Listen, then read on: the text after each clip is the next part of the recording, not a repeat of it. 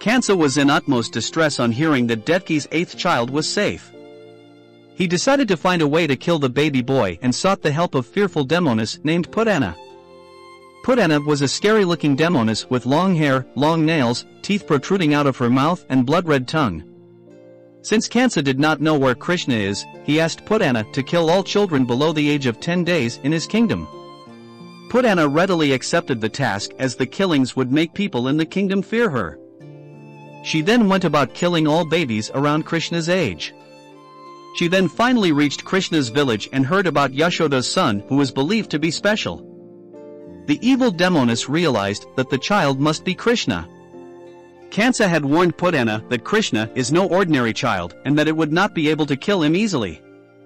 So, she transformed herself into a beautiful maiden to deceive the villagers and Krishna's parents.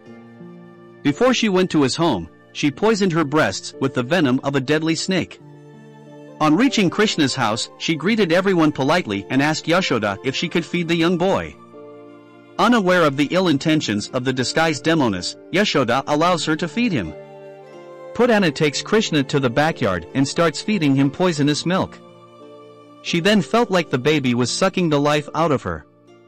She tried to release the baby's mouth, but Krishna had held on to her tightly. She then transformed herself into a demoness to scare the baby. Krishna did not budge. So she flew up in the air, hoping to get the boy to let go. But Krishna sucked the life out of her and she fell to the ground. The villagers were petrified by the scene and rushed to save Krishna.